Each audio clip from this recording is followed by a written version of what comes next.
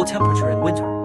Friends, in the process of using the stove pocket, you will find that the waist bottom chassis is not only hard, and it can stick.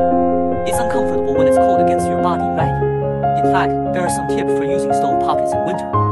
In the process of using the stove pocket at home, we can prepare a hair dryer or hot water bottle. When using it, first set the hair dryer to low setting.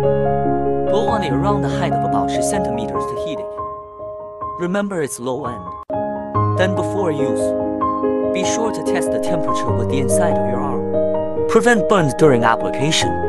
If you use a hot water bottle, we put the ostomy bag on it. Put the anti-leak ring here too. Then we can get busy with other things first.